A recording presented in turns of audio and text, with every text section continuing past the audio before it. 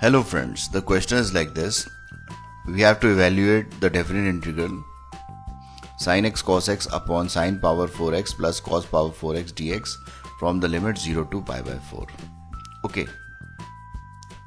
So friends, to solve this question, first of all, I assume this definite integral as equal to I. Okay, in first case. And in second case, I would like to tell that it is a very basic problem. Okay. So to solve this question, I am going to divide the numerator and denominator with cos power 4x. So on doing so, I am going to get this definite integral like this. Okay. Next, what can I do? I can cancel this cos x to obtain cos cube x here. And I am going to divide separately this cos power 4x with these two terms. So this will be equal to the sin x as it is. Cos x has been cancelled and cos cube x is written as cos x into cos square x, and this cos power 4x is divided separately like this. So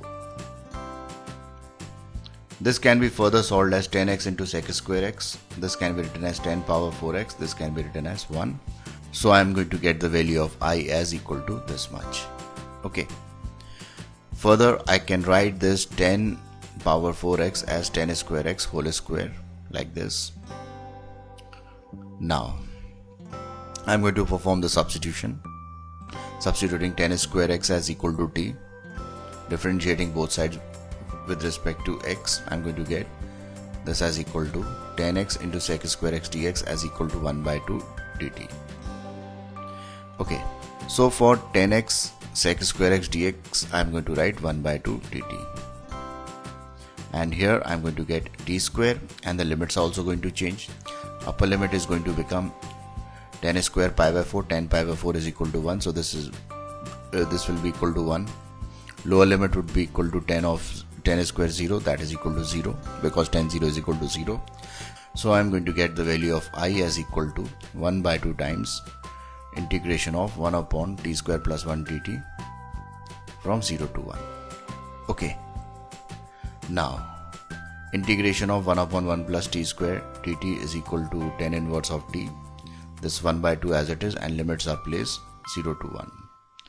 And to obtain the value of I am going to solve it as equal to 1 by 2 10 inverse of 1 minus 10 inverse of 0. 10 inverse of 1 is pi by 4, 10 inverse of 0 is 0.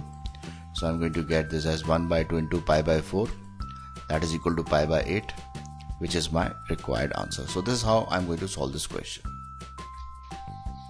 Friends, thanks for watching my video.